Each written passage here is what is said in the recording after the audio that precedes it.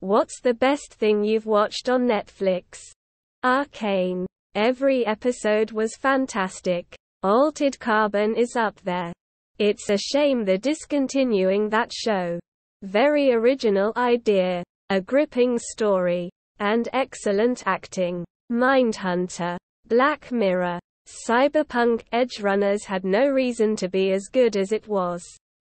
I'm a sucker for a good foreign drama. So here's my list: Dark Ares, Black Spot, Valhalla Murders, The Haunting of Hill House, but it could be any of Mike Flanagan's series TBH. Lupin. Breaking Bad. Arcane. BoJack Horseman is incredible. Arcane. Dark.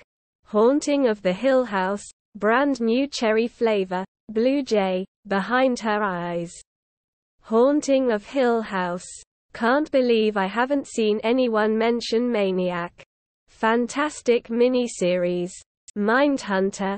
Gone Too Soon. Midnight Mass. Breaking Bad. The original Netflix binge fest and still so good. BoJack Horseman. Peaky Blinders. Cyberpunk Edgerunners. Absolutely top tier show. Dark. Love, Death and Robots or Altered Carbon. Extraordinary Attorney Woo. I don't watch Korean shows normally, but this was so freaking well done. It's heartfelt, feel good and hilarious. I got a few recs to watch this from others who also never normally see this type of things and they all love it. Stranger Things. Sex Education. Dark. Orange is the New Black. Breaking Bad and Better Call Saul. Sandman. Schitt's Creek. Brooklyn Nine-Nine. Dirk Gently's Something Something. Bodyguard. A UK-based series with thrilling action politics involved. It had a good twist as well. Loving every episode of it. Queen's Gambit. The Platform. Aside from the middle part, it's a very good movie. Black Mirror and Love, Death and Robots. Anne with an E. My parents watched it with me too. I feel that there are amazing lessons, and if you can watch that show all the way through, then I believe you could probably handle hanging out with me. My BSF watched it all the way through with me. Dark. Absolutely life-changing and so underrated. Stranger Things. It's hardly perfect, but it's original and entertaining. Dark. Valhalla Murders. Le Chalet. Maniac, with Emma Stone and Jonah Hill. No particular order. 1. Mindhunter. 2. The Revenge. 3. Midnight Gospel. 4. Archive 81. 5. The OA. 6. Sex Education. 7. Queen's Gambit. 8.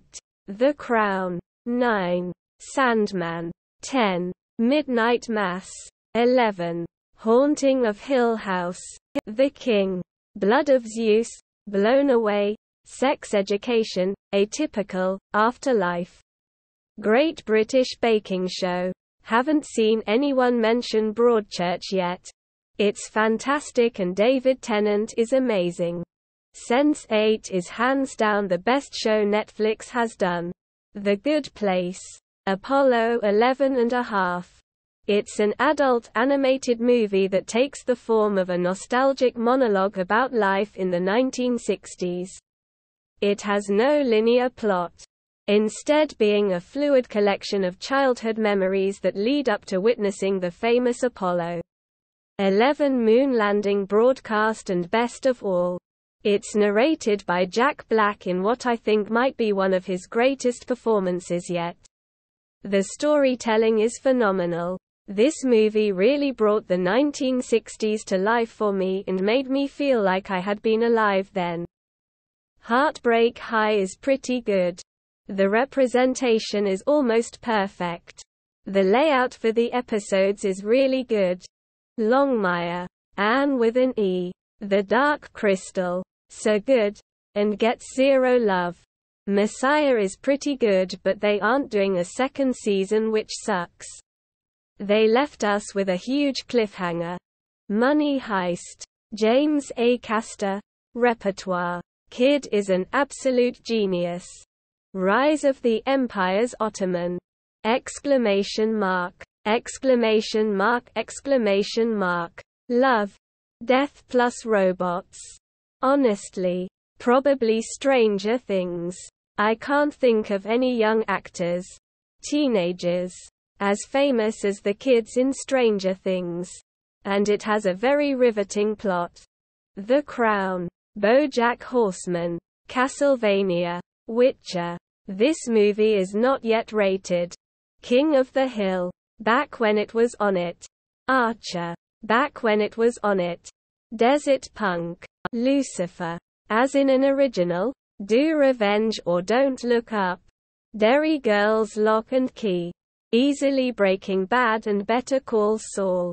Pup Academy. I just recently watched that Bruce Lee movie that come out a couple years ago.